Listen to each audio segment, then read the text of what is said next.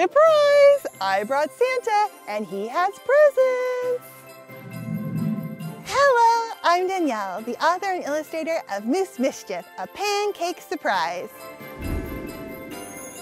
And on the Mischief channel, I teach you about our amazing world through art, science, and craft projects. Today I'll show you how to make a reindeer finger puppet. Okay, let's get started.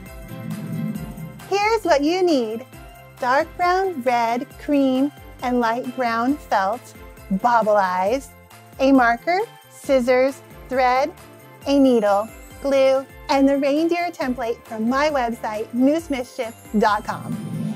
For the first step, cut out the reindeer from the template.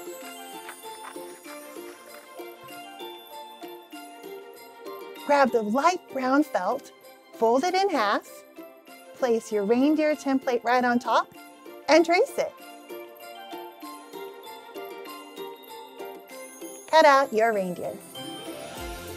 I am so excited for the holidays.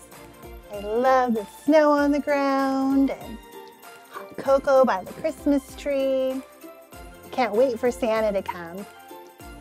I'm gonna leave him out a big plate of cookies and a huge glass of milk. I hope he brings me something extra special this year. What do you want from Santa? Tell me in the comments below. Since I folded the felt in half before I cut it, now I have a front and a back to my reindeer. Now return to the template and cut out the hooves and the antlers for your reindeer. There's one antler. Let me cut out the second one. Now he needs his hooves so he can go prancing and dancing.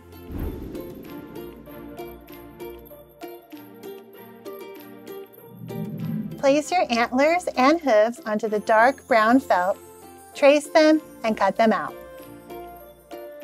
Return to the reindeer template and cut out the reindeer's face.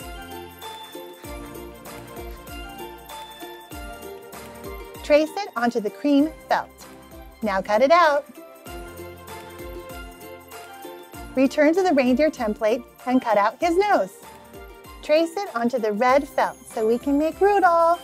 He is my favorite reindeer.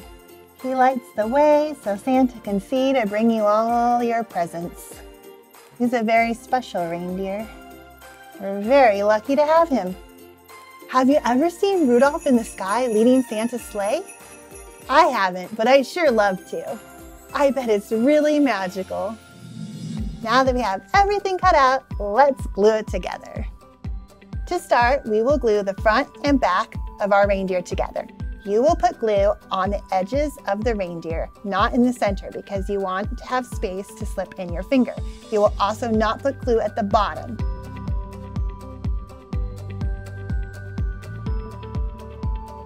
All right, so now I will glue them together. Just place this down on top very gently and press it down. Next, glue on the antlers. Dab a little glue at the bottom of your antlers and stick it behind the reindeer's head. Now let's add the hooves.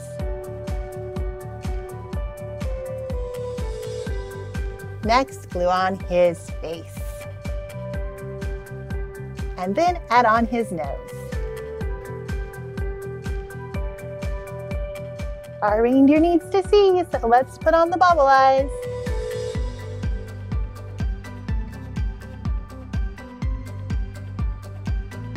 All our reindeer needs now is a mouth.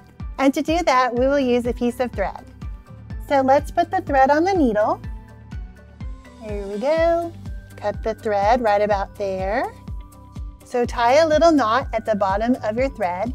You'll want to loop the thread around your finger, then slip the needle up through the thread, just like that, and make a knot.